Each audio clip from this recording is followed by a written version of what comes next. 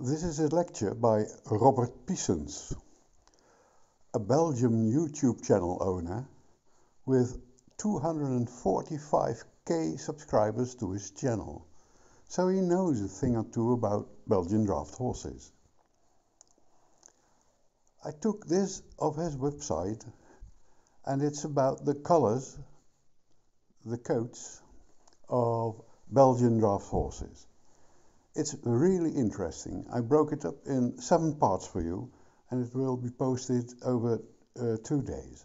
I hope you like them, and if you do, please hit the like button and subscribe to the channel.